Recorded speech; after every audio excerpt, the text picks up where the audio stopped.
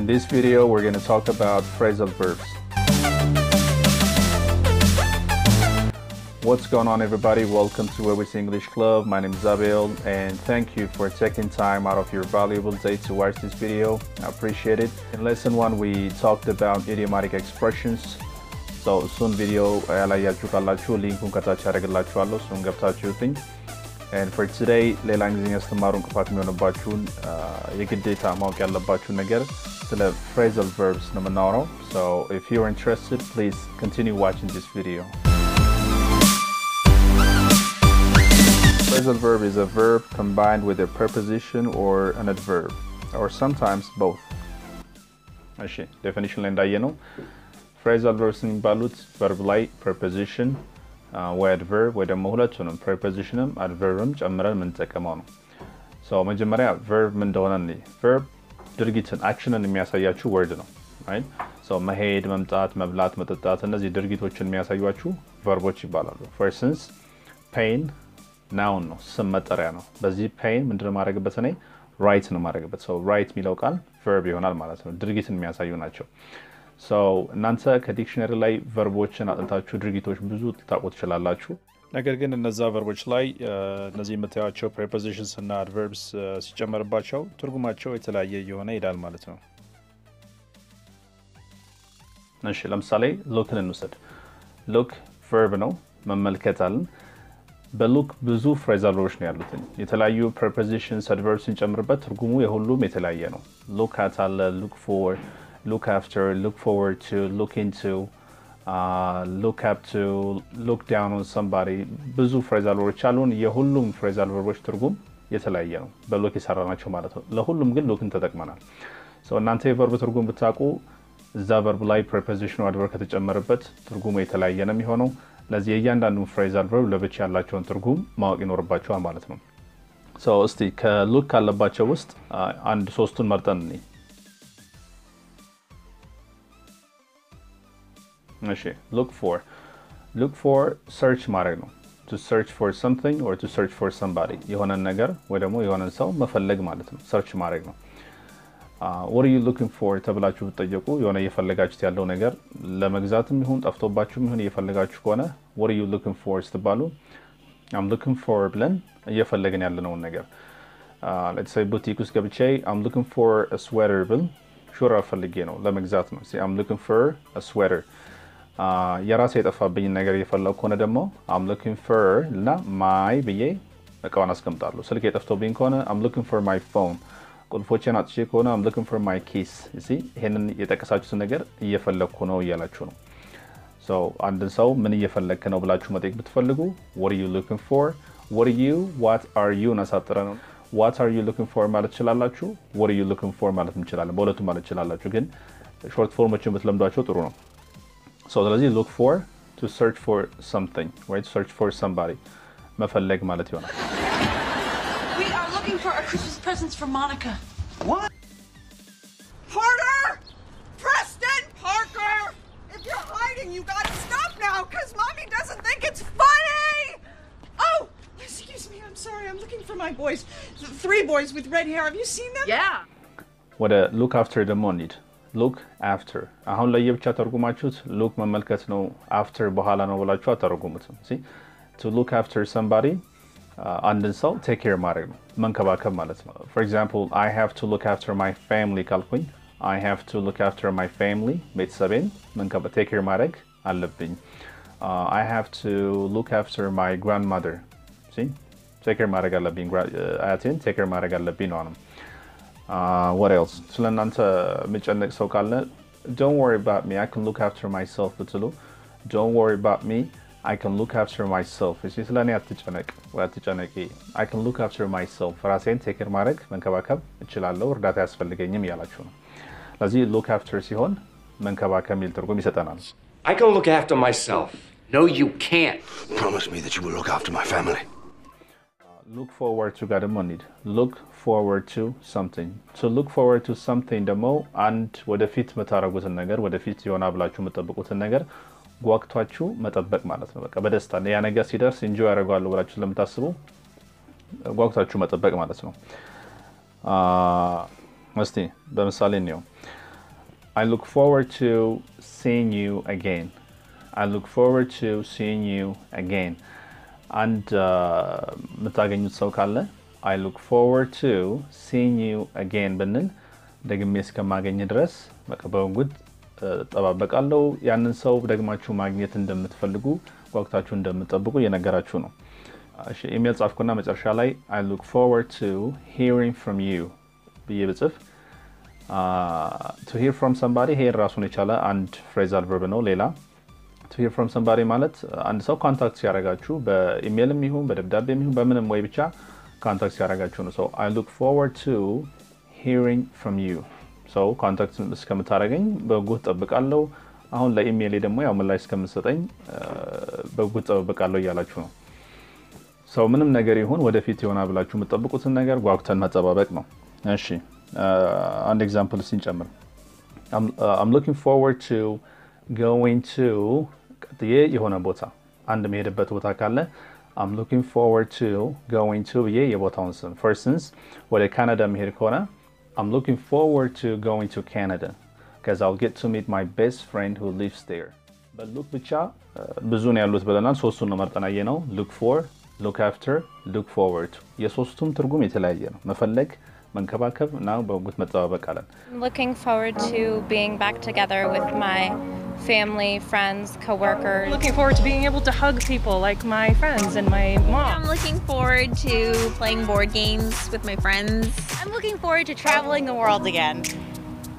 እስቲ የእናንተን ደግሞ ኮሜንት ላይ ጻፉልኝ What are you looking forward to? What are you looking forward to doing? ወቅታችሁ አሁን የጠበቃችሁት ያለው ነገር ምንድነው? እስቲ በሱ ደግሞ ፕራክቲስ አርጉትኝ የምትሰሩትን ኤግዛምፕሎች በኮሜንት ላይ ጻፉልኝ So አሁን phrasal verb ምን እንደሆነ አውቃችኋል verb ላይ preposition or verb ላይ adverb ወይ ሁለቱንም prepositionም adverbum አንድ ላይ ስንጨምር የሚጠሩበት ስም እንደሆነ የቨርቡን ትርጉም ብታውቁት phrasal verb ሆኖ ሲመጣ ግን ትርጉሙ የተለየ እንደሚሆን ተረድታችኋል ለዚህ ለዛሬ አንድ አምስት ተጨማሪዎች phrasal verbs እናያለን ማለት ነው The first one catch up catch ለብቻው verb ነው አይደል so catch መያዝ የሚል ትርጉም ሰጣችሁ አሁን አብሮት up አለ so catch up ማድረግ keep in mind phrasal verbs ከአንድ በላይ ትርጉም አላቸው አንዳንዶቹ ብዙ ትርጉም ያላቸው አሉ ለዛሬ ያንዱን phrasal verb ሁሉንም ትርጉም እያየን አንሄድም phrasal verb ምን እንደሆነ እንድትረዱት ስለሆነ አንድ ወይ ሁለት ሚኒንጋቸውን እያየን እንዳለን so catch up ብዙ ትርጉም አለው አንደኛው ትርጉሙ ከፊታችሁ ቀድሟችሁ ሄደ ሰው ላይ ፈጠን ብላችሁ መድረስ ማለት ነው እሺ catch up ማድረግ ፈጠን ብላችሁ ሄዳችሁ መድረስ ለምሳሌ አብረን መሄድ ከሆነ እኔ መቆየት ከፈለኩ እናንተ ቀደም ብላችሁ እንድትሄዱ ከፈለኩኝ go on ahead I'll catch up with you go on ahead I'll catch up with you ሄዱ ደግሞ I'll catch up with you ደርስባችኋለሁ ደርስብሃለሁ ደርስብሻለሁ ዩስ ካለ ይሄን ለወንድም ለሴትም ለብዙም ትችላላችሁ so go on ahead I'll catch up with you ስሉ ሂድ ቀደም ደርስብሃለሁ ይያል ነው አንድ ትርጉም ደግሞ እንጨምር እሱን የሁለተኛው ሚኒንጉን ቀጥታ ነው ያልነግራችሁ እስቲ ቪዲዮ አሳያችሁና ከቪዲዮ ውስጥ ትርጉሙ ምን ለማለት እንደተፈለገ ትነግሩኛላችሁ ሁለት ሃይ ስኩል አብረው ተምረው የነበሩ ጓደኛሞች መታቋቸው ፊልም አክተሮች ናቸው ድዌይን ጆንሰን እና ኬቨን ሃርት ቁጭ ብለው ያወራሉ and then አንድ ሴት መታ ኢንተራፕት ታደርጋቸዋለች so ምን ይላታል I'm just catching up with an old friend from high school I'm just catching up with an old friend from high school so ምን ይያላት ነው እዚጋ ትርጉሙን ሲገምታችሁ በራሳችሁ and then አብረን ነው Oh no you know I wasn't talking to you No, I don't do that. I'm just catching up with an old friend from high school. So ሁለተኛው የcatch up ትርጉም ተጠፋፍተን ስንገናኝ ያለንን አዳዲስ ነገሮች በህይወታችን ያሉ አዳዲስ ነገሮች መረጃዎች መለዋወጥ ማለት ነው ያያችሁት ላይ ሁለቱ ጓደኛሞች ረጅም ጊዜ አልተገናኙም ሲገናኙ አሁን ሁለቱም ጋር ያለውን አዳዲስ ነገር እያወሩ ነው ልጅቷ መታ ኢንተራፕት ታደርጋቸው ምናልባት just catching up with an old friend from high school see የሃይ ስኩል ጓደኛዬ ጋር ድሮ ጓደኛዬ ጋር catch up እያደረግን ነው ሳይ ማለት አዳዲስ መረጃዎችን የተለዋወጥን ነው ያላት ስለዚህ catch up ማድረግ ከፊታችሁ ቀድሟችሁ ሄደ ሰውን ፈጠን ብለን መድረስ ሁለተኛ ተጠፋፍተን ስንገናኝ አዳዲስ ነገሮቻችንን መለዋወጥ አዳዲስ ዜናዎችን ያሉን ነገሮች በህይወታችን ያሉ አዳዲስ ነገሮችን መለዋወጥ ማለት ይሆናል ማውራት ይሆናል ማለት ነው I'm just catching up with an old friend from high school እሺ Let's move on to the next one. ሁለተኛ ላይ ያለን phrasal verb ደግሞ get along ሚል ነው። Get along with somebody. To get along with somebody. Again አሁን የቨርቡን ትርጉም ብታውቁት እዚህ ጋር ምንም ያደርግላችሁ ነገር የለም። ለብቻው ብናወጣው get ማግኘት ሚል ትርጉም ነው። usually ተማሪዎች what does get mean ብዬ ክላሱ ጠይቅ ማግኘት ነው የሚሉኝ። ግን get ማግኘት ሚል ትርጉም ብቻ አይደለም ያለው ብዙ ትርጉም ነው get ያለው። ይሄ ነው ትርጉም ብላችሁ ልትናገሩታችሁ ብዙ ነው እንደያገባቡ እንዴት እንደተጠቀም ነው ያየን ነው ትርጉም ልንሰጠው የምንችለው። እስቲ የተወሰኑትን ነው get for instance አንድ ሰው የናንተ የሆነ ነገር ልብሳችሁ ሊሆን ይችላል whatever አድንቆ like that's a nice shirt, that's a nice sweater, where did you get it ብሎ ቢጠይቃችሁ where did you get it ብሎ ቢጠይቃችሁ የት ገዛችሁት ነው። እሺ ወርቁ አላገኛችሁትም እሺ where did you get it የት ገዛኸው የት ገዛሽው ለማለት መጠቀም እንችላለን። ስለዚህ get buy or መግዛት ሚለውን ተከትሎን ይገባል። ሁለተኛ get በር ሲንኳኳ ማለት የሆነ ሰው ሲያንኳኳ get the door ካላችሁ get the door በር ክፈት። ስልክ ሲጠራ get the phone ካለን ስልክ አንሳ እሺ እሺ somebody explain ሲያደርግላችሁ ማብራሪያ ሲሰጣችሁ I don't get it ካለን I don't get it አልገባኝም እሺ I don't understand ማለት ይሆናል። ስለዚህ get እዚህ ጋር understand ሚለውን ተከትሎላችሁ ይገባል። ከፕሌስ ቦታን ከሚያሳዩ ወርዶች ደግሞ በፊት ሲመጣ ደግሞ መድረስ ሚል ትርጉም ይሰጣችኋል። እሺ ቦታን ከሚያሳዩ ወርዶች በፊት ሲመጣ መድረስ ሚል ትርጉም ይሰጣናል። For instance, I'll call you when I get home ካልኩኝ I will call you when I get home እሺ ቤት ስደርስ ደውልልሃለሁ ደውልልሻለሁ። I'll call you when I get there እዛ ስደርስ ደውልልሃለሁ ደውልልሻለሁ። እሺ home እና there ሁለቱም ቦታ የሚያሳዩ ናቸው። ስለዚህ get እዚህ ጋር ትርጉሙ arrive ማለት ሆነ መድረስ ሚል ትርጉም ይሰጣችኋል ማለት ነው። call me when you get home እሺ call me when you get home ስትሉ ሆነ ሰው በቃ ቤት ስደርስ ደውልልኝ ከሆም በፊት ነው የመጣው arrive ነው ትርጉሙ። እዚህ ጋር get ማግኘት ነው ብላችሁ በሱ ብቻ ከተረጎማችሁት call me when you get home ስትባሉ እንግዲህ ቤት ስታገኝ ደውልልኝ ነው የሚመስለው አይደል? ስለዚህ ኮንዶሚኒየም እስኪደርሳችሁ ልትጠብቁ ነው ማለት ነው።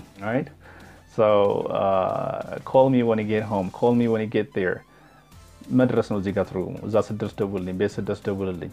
አሁን የደረስኩት ማለት ብፈልግ I just got here I just got here ቀጠሮ እኔ ቀድሜ ብደርስ ከኋላ የመጣው ሰው have you been waiting long ብሎ ቢጠይቀኝ have you been waiting long ብዙ ጠበቅ ሲለኝ ነው I just got here ማለት አሁን ገና ደረስኩኝ ያለ ነው። ስለዚህ get አሁን የነገርኳችሁ ትርጉሞች ብቻ ሳይሆኑ ብዙ ትርጉሞች ነው ያሉትኝ።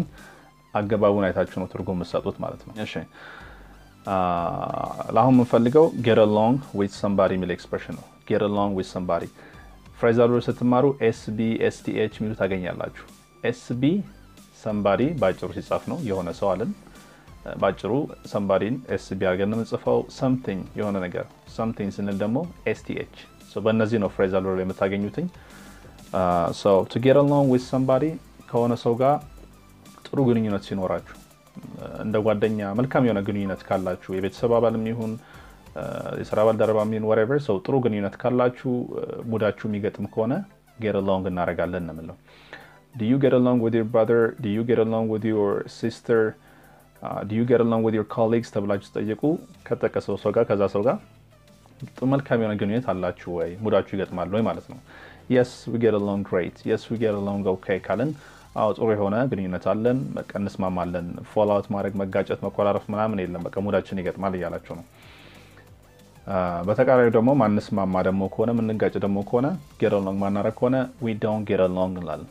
we don't get along so get along አናረግም በቃ አብረን ምንሆን ሰዎች አይደለንም ብዙ ጊዜ ምንጋጭም ከሆነ get along አናረግም ማለት ነው። so we don't get along ስላላችሁ Phoebes, so you guys just don't get along?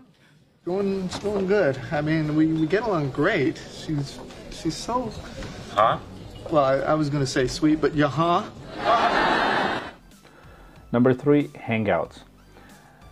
hang ለብቻው ቨርቡን ከተረጎማችሁ አሁን መስቀል ማንጠልጠል የሚተረጎም ይሰጣችኋል።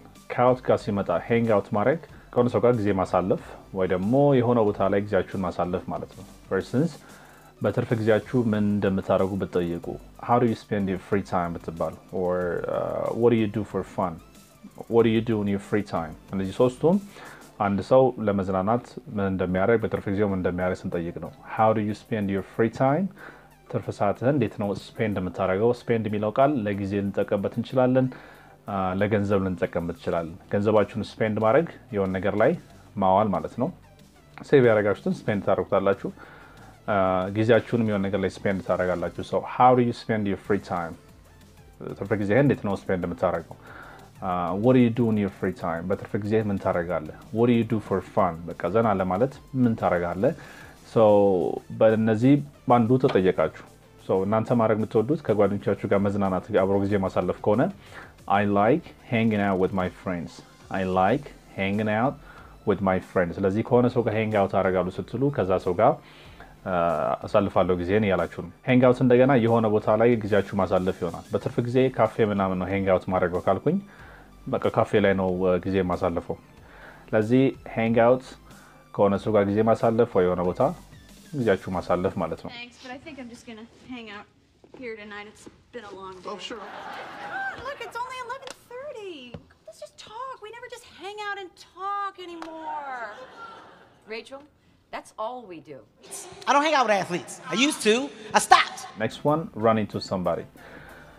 Run into somebody የዚህን ትርጉም ለማግኘት ለብቻው runን አውጥተን run መሮጥ ነው እንደዚህ ያለ አንተረጉመው to run into somebody to meet somebody by chance ማለት ነው አንድን ሰው በአጋጣሚ ማግኘት ቀጠሮ ይዛችሁ ምናምን አይደለም በቃ በአጋጣሚ ስንገናኝ በዚህ ነው የምንሰራው የሱ ተመሳሳይ bump into somebody አለ bump into somebody again bump ለብቻው በታውጡት መጋጨት መላተም ትርጉም ይሰጣችሁ to bump into somebody ግን የሆነ ሰው በአጋጣሚ ማግኘት to run into somebody ማለት ነው በአጋጣሚ ያገኛችሁ ሰው ካለ run የነበረውን ወደ past form ቀይራችሁ ran ታረጋላችሁ bumpን bumped ed ጨምረን bumped ካረግን በኋላ I ran into let's see I ran into ብለን ያገኘነው ሰው I ran into John yesterday I bumped into John yesterday so በሁለቱም ጆንን ትላንትና አግኝቼው ነበር ቀጠሮ ይዘን አይደለም በአጋጣሚ የተገናኘ ነው ማለት ነው ስለዚህ በአጋጣሚ ሰዎች ስታገኙ በዚህ መልኩ ማስቀመጥ እንችላለን I ran into or I bumped into ካላችሁ በኋላ ያገኛችሁን ሰው at least run out of something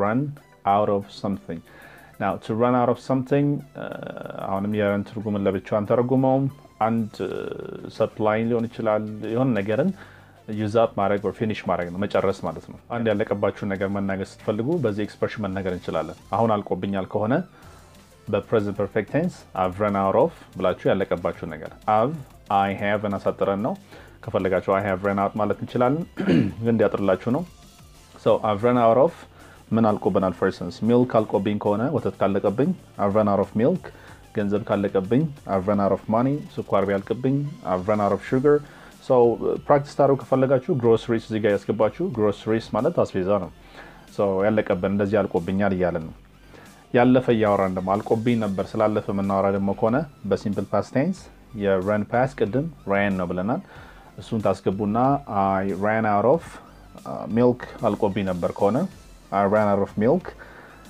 ገንዘብ አልቆብኝ ከነበረ I ran out of money ጊዜ አልቆብኝ ከነበረ I ran out of time so ምንም ይሁን ያልቆባችሁ የነበረ ነገር I ran out of ካለም በኋላ እናስቀምጣለን ገና ያለቀባችሁ ደግሞ ከሆነ ያለቀብኝ ነው ማለት ደግሞ ከፈለገን present continuous tense ጋር መጣና I'm running out of ያናስቀምጣው I'm running out of time ጊዜ ያለቀብኝ ነው I'm running out of money ገንዘብ ያለቀብኝ ነው ምንም ይሁን ያለቀባችሁ ያለውን በእነዚህ ማስቀመጥ እንችላለን I've run out of I ran out of I'm running out of እዚህ ከነዚህ ውስጥ እንደየአስፈላጊነታቸው ትክክለኛውን ቴንስ እየመረጣችሁ ስላለቀብን ነገር ማውራት እንችላለን It's not a big deal. I was making coffee and I ran out of milk. Okay. So እንግዲህ በሉክ 3 phrasal verbsን አየን and then የተለያዩ ደግሞ 5 በአጠቃላይ 8 phrasal verbsን bump into ከጨመርን ደግሞ 9 phrasal verbsን ነው first day ያየነው so phrasal verbs አሁን እንደሆኑ ተገንዝባችኋል verb ለብቻው ብታጠኑ abroad preposition or adverb ካለው እንዴት እንደሚሸውዳቸው አይታችኋል ስለዚህ በጣም ኮመን የሆኑ phrasal verbsን ማጥናት ይኖርባችኋል አሁን ላይ ብዙ አክሰስ አላችሁ ጉግል ላይ ገብታችሁ most commonly used phrasal verbs ብትሉ ያመጣላችኋል ስለዚህ የቨርቡን ትርጉም ለየብቻ ይተረጉማችሁ አትዩት ሙሉን ምን ማለት እንደሆነ ሚኒንጉን ታያላችሁ ኤግዛምፕሎች ታያላችሁ and then ቻንስ ውስጥ ታገኙ ተጠቀሙበታላችሁ so በዛ መልኩ ከሄዳችሁ አትሸወዱ እሺ አሁን የተማራችኋቸው phrasal verbs ግልጽ ከሆኑ እስቲ አንድ 3 ጥያቄዎችን እንደ ኤክሰርሳይዝ እንሰራለን የመጀመሪያው ጥያቄ ላይ ማሳያችሁ ቪዲዮ ይኖራል ከዛ ቪዲዮ ውስጥ phrasal verbን አጉድዬ ነው መጽፈላችሁ ሰው እናንተ ሰምታችሁ የትኛውን phrasal verb እንደተጠቀመ ሰምታችሁ ማስገባት ነው 2 እና 3 ግን በራሳችሁ ምን phrasal verb እዚህ ጋር ፊት እንደሚያደርግ ከለያችሁ በኋላ ቴንሱንም አይታችሁ በፓስት ቴንስ ነው በፕሬዘንት ቴንስ ነው እሱም በራሳችሁ ሞክሩት correction ካለው አብረን እናያለን Yeah, and I like to hang out in a quiet place where I could talk to my friends. Yeah, and I like to hang out in a quiet place where I could talk to my friends. Yeah.